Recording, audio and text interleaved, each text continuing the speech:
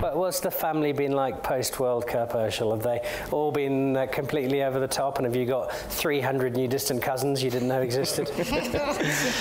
Yeah, so my parents are very delighted. I'm sure there was a few tears shed when we won the World Cup. Yeah, I'm from Kalmo, to those who don't know. It's just outside Stellenbosch, about 8 kilometers. And then when I got home, I actually had my own trophy tour. Yeah. Yeah, so I think everyone's just really happy. I think I'm just blessed in that regard. Couldn't be more happier. And I think just bringing a gold medal home to my parents is just the ultimate thank you for everything they did for me up until now.